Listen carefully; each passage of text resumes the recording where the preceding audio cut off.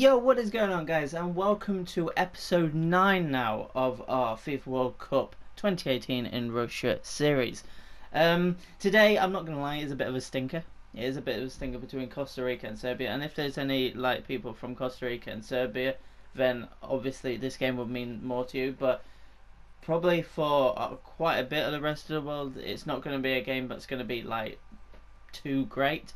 But if you look at the group win, which I think is Group E, is this E? Yes, it is Group E. We also have Switzerland and Brazil.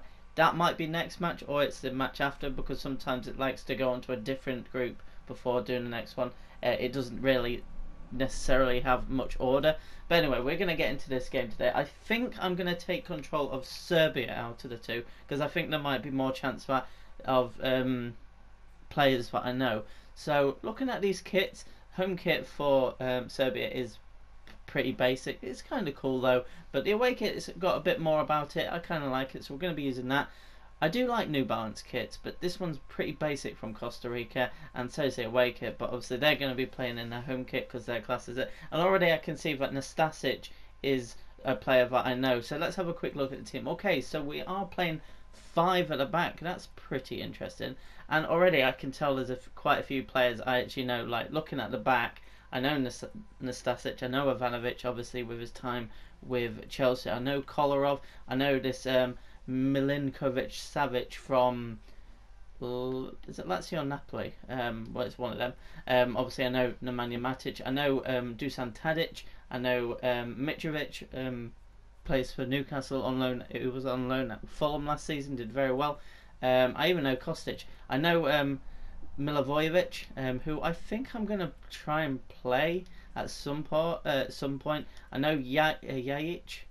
Is there anyone else I know? Just so I could bring. I do know Tosic, but I'm not going to use him.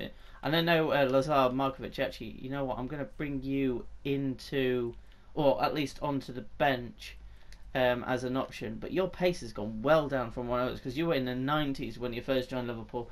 You've actually lost quite a bit of pace over time. Obviously, you've been on loan to like Fenerbahce, Hull. That stamina's shocking. So you can be on the bench, but other than that, I think I'm going to start with this team. Obviously, I want to be using their actual formation, so 5 at the back. It's not one that I personally use on FIFA, but we're just going to have to get used to it. So where are we playing today? We're playing at the Samara Arena in Samara. It's kind of weird how they just make the arenas just named after the city they're in. But again, it was one that's actually made purposely for the World Cup, which actually starts tomorrow. And if you haven't heard the news, because at the time of this recording, this is like breaking news, Spain have sacked their manager. I don't know how to pronounce his name, because he's got an agreement to become the new Real Madrid manager. One day before the World Cup, you decide to sack your national manager. This is good for the likes of like Portugal, who are in their group, and as we've seen in this series, I'll press that. As we've seen in the series, Portugal actually beat Spain, so maybe it's an omen that Spain might actually struggle. Now they have no national head coach, which is very strange. And like, to be honest, like I've never really heard of this guy who was the Spain manager, and obviously now he's going to be the Real Madrid manager. Like, with the names that were linked with the Real Madrid manager's job, with the likes of Jurgen Klopp, Mauricio Pochettino, and even Antonio Conte, it's weird that they've gone for this guy. Yes, he was the head coach of Spain, so that is prestigious, but technically he hasn't taken them to a World Cup. He's going into the Real Madrid job as a huge shock. I honestly think Spanish fans will be angry. I think Real Madrid fans will be angry just to the fact that like this guy isn't probably who they were expecting. They've just, well, Zidane's just left, who's a huge name, who has won 3 consecutive Champions Leagues with them. It's crazy, but anyway, let's get back to this. It is obviously Costa. Is it Costa? Yeah, it is Costa Rica versus Serbia, and Kolarov is the captain. I expect Serbia to do bits. I was going to look at the teams, but I just wanted to get straight into the game, and it's been, well, I played FIFA yesterday, but First game might be a bit rusty. Normally I like to record like 4 of these at once and then put 4 out like per day.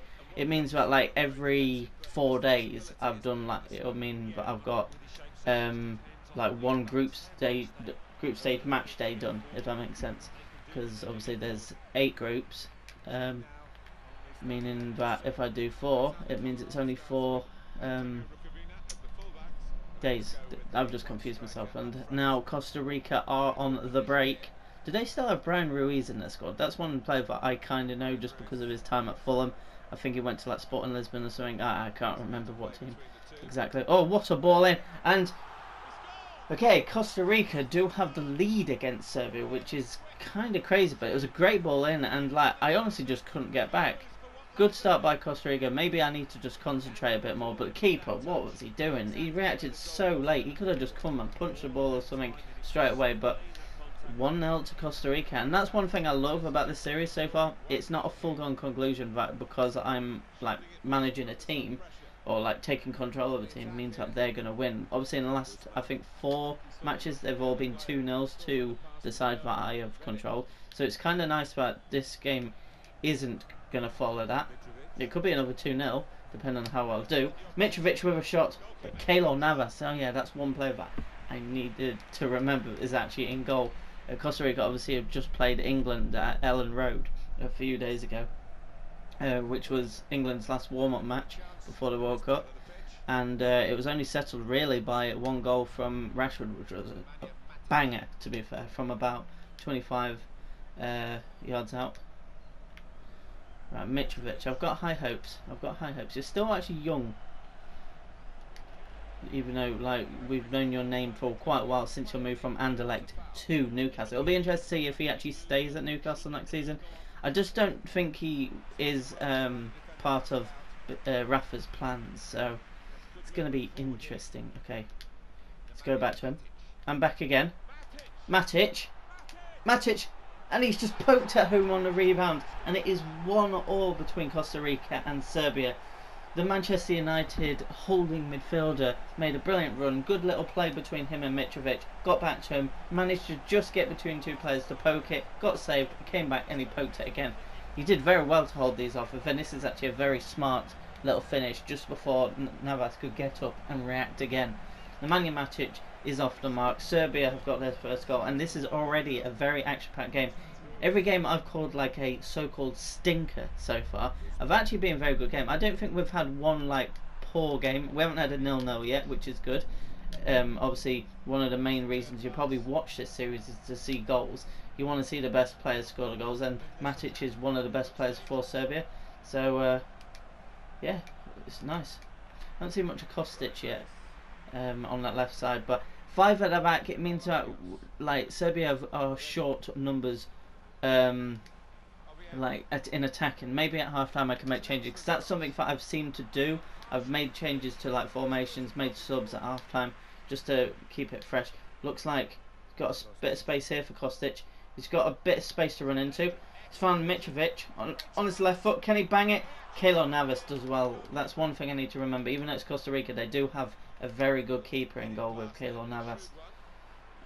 Okay, 35 minutes gone. This game is obviously in the balance right now, with me settling into this formation a bit more. I think at the start it took me a while. Even 5 at the back, it doesn't mean that I'm going to be better defensively. I'm just not used to a formation like that. I've never used 5 at the back. I've never really used 3 at the back, except for like maybe drafts on Ultimate Team where you're kind of forced to if you pick it. But yeah, I've always been 4 at the back. It's just my style. Can someone get it? Mitrovic managed to win a header, but no one was there to carry on the move. And yeah, it's just ended. Let's see. Okay, this is good. Kolarov to Kostic to Mitrovic. Mitrovic has done well to hold it up. Got Matic on the ball now. Tadic. Ah, that's poor. I might move Tadic into a cam spot at half time, and then also bring on Markovic on the right hand side. I think that could be a good option.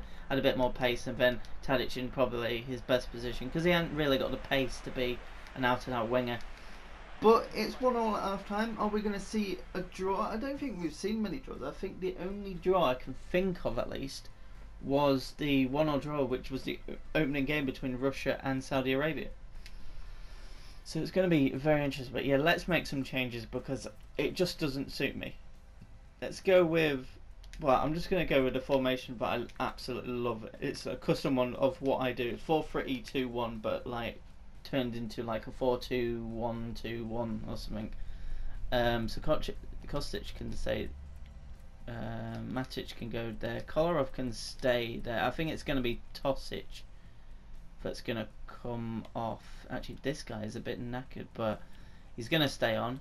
So take Tosic off and bring on Markovic. Also, I do want to bring on Milivojevic, which we could do. Oh, I need to change your U around. Can this guy play Cam? He's all right. You know what? I'm gonna put him in there. Take off Tadic, put in Milivojevic. I think that could be good. And I think I'm gonna try Yajic for Kostic because he hasn't really done much. Making all 3 subs at half time just to change the game up, and let's see how we can do. Serbia looking to get off to a good starting group, as are Costa Rica, because I feel like these are the 2 teams that probably are going to go out in the group stage because of the likes of Brazil and even Switzerland, with the likes of like Shaqiri, who can just like bang him in from anywhere if he wants. But anyway, into the second half. Matic done very well there. Is he going to get it back? Yes, he is. He's able to turn. Serbia could actually do alright. They've got an okay squad. I wouldn't say it's like one of the leading teams, but they've got a team of like decent Premier League and like European based players. This guy I can't say. I was going to say his name just then because he was like probably one of the standout players, but can I call him just Savage?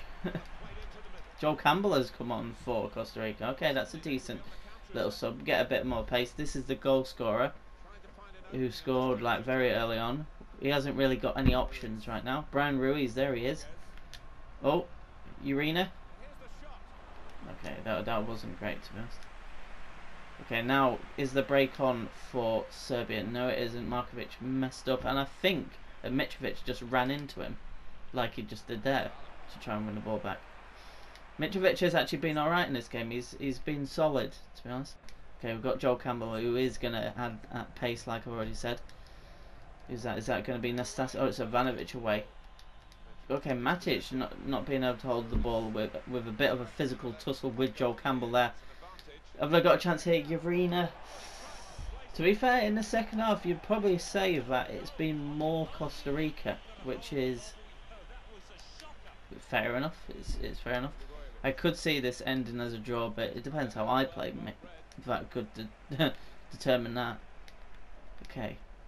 A draw wouldn't be too bad for these 2 teams because, like I said, I expect them to both go out. It's nice to get a point in your first game in the World Cup. Oh, is that going to... Oh, it's gone all the way to Calvo. Brilliant by the right back, who is absolutely drained, to be honest. So let's pass it off. Let's keep hold of the ball. Got Markovic there. Yajic. Go out wide. Can we get in a cross? Kolarov has got a good left foot. And it looks like Mitrovic. Oh, it's wide. There's probably someone you want in the box at that stage to head it. It probably would be Mitrovic because he's got a good head on him. Still very young, like I've already said, but he's got a good finish on him. He showed with Fulham on their way to getting promotion to the Premier League that he can score goals. So is it written for him to get a goal late on? But it looks like, oh, that touch wasn't too good. I was going to try and hit it then. Milivojevic, I would have thought that was a foul, but play on. Into the last quarter of an hour of the game now. Brian Ruiz, Joel Campbell, Guzman, Matic, that's a poor touch. And Brian Ruiz, can he capitalise? Oh, this is good passing. This is good passing, but oh, okay, you nearly caused your own danger then, Serbia. Right, anyway, last 10 minutes. Is there a winner in this game? Whoever it's going to be. Pass it on. Got Matic, Markovic, Mitrovic. Yajic is on the run. He's got there. Mitrovic. Oh, good save by Keylor Navas. He's probably keeping Costa Rica in this game because they've had a couple of chances on Markovic with a foul. Ah, Mitrovic had a very good chance there, and that's probably one that you're going to be kicking yourself for not taking.